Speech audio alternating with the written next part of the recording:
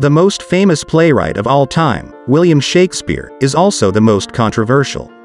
While his plays are the most read and performed of any playwright in history, there are those who believe he did not actually write the work for which he has received credit. Still, others doubt whether the playwright existed at all. However, it is clear that someone by the name of William Shakespeare existed, as much of the information known about him is derived from official documents. This is Kuya Nin's Amazing Stories. The Life of William Shakespeare.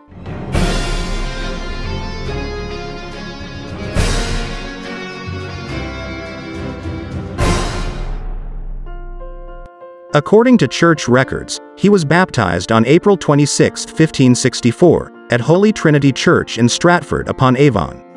Historians estimate his birthdate to have been April 23, 1564. He was the son of a leather merchant named John Shakespeare and a land heiress named Mary Arden. He had 5 siblings, 2 older sisters, Joan and Judith, and 3 younger brothers, Gilbert, Richard, and Edmund. In addition to being a successful merchant, John Shakespeare held the official positions of alderman and bailiff, a position similar to that of mayor. However, there is evidence that the family fortune declined during the 1570s. The grammar school of Stratford during the 16th century was tuition-free, and, despite the lack of attendance records, it is assumed that young William would have attended King's New School. There his education most likely consisted of Latin studies, reading and writing, as well as studying the works of classical historians and poets. However, there is no evidence to suggest that he went on to university. The lack of information concerning his education has led many to doubt the authorship of his work. Based on the Episcopal Registry at Worcester, historians have determined that William Shakespeare married Anne Hathaway on November 28, 1582, in Worcester, in Canterbury Province. Their first daughter, Susanna, was baptized at the Stratford Church on May 26, 1583. Then on February 2, 1585, the twins, Hamnet and Judith, were baptized. Sadly, Hamnet died 11 years later. After the baptism of the twins, there is a period of about 8 years during which there are no records of Shakespeare's life. This period is referred to as Shakespeare's lost years. Shakespeare reappeared in the early 1590s as a managing partner in an acting company known as the Lord Chamberlain's Men.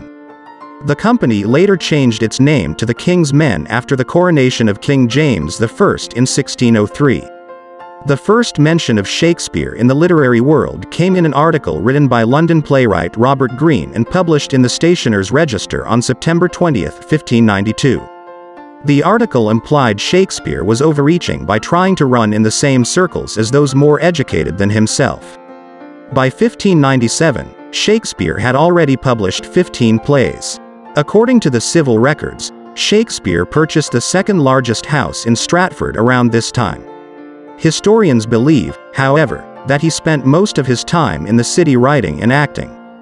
By 1599, Shakespeare and his partners had built the Globe Theatre and, in 1605, he invested in several pieces of real estate near Stratford. Many believe it was the income from his real estate investments which allowed him the time to write his plays.